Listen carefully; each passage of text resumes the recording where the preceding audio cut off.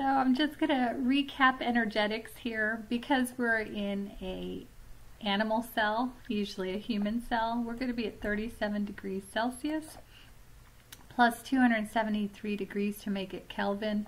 So we'll always have 310 here.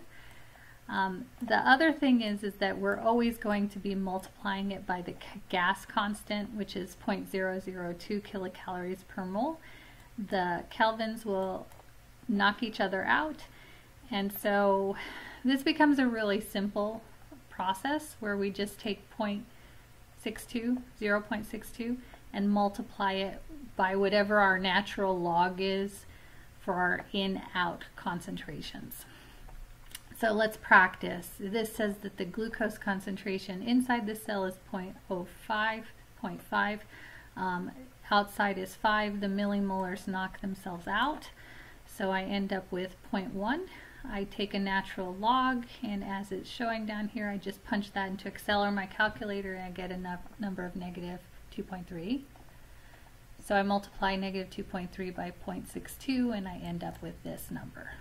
Good, negative 1.426. As we talked about in class, this is a negative delta G. It's going to want to happen. It makes sense. There's more glucose outside the cell than inside the cell. It's going to go through the membrane pretty quickly.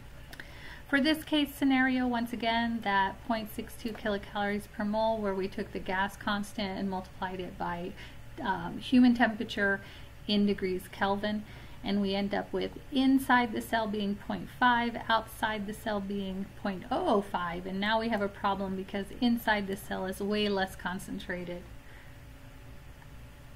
Inside the cell is way more concentrated than outside the cell, but we don't want the glucose to leave the cell. We want it to come into the cell. So we should be expecting a positive number because we're going to have some kind of active transport happen here.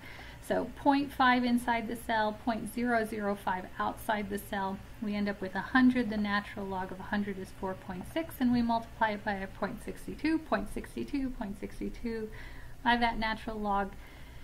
We end up a positive number, and it makes sense because there is way less glucose outside the cell than inside, and so we would expect the glucose to leave the cell, but we don't want it to.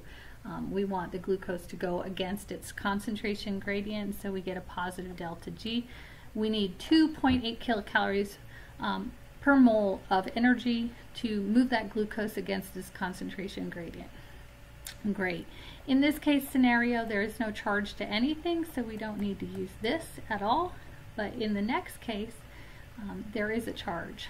Okay, we're going to move sodium. It has a +1 charge.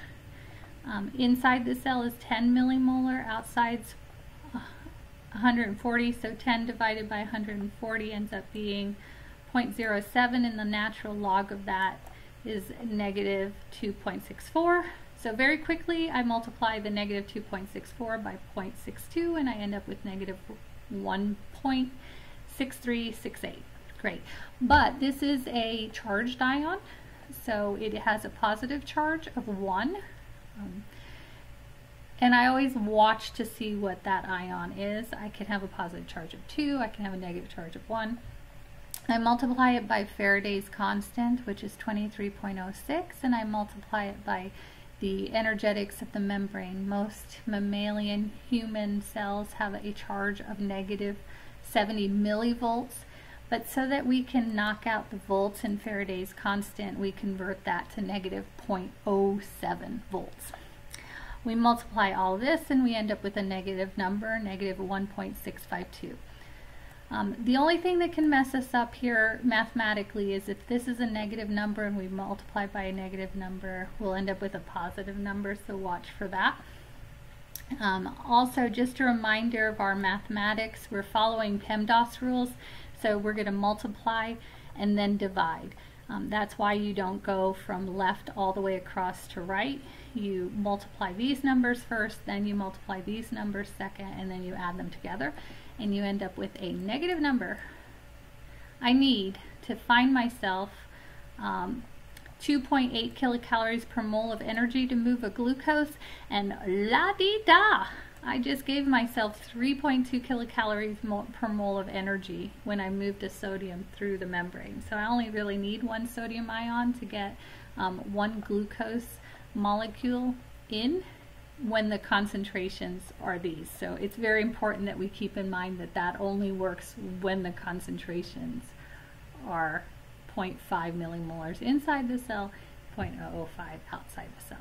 So hopefully that helps you and doesn't make you more confused. We are done, and we will move on.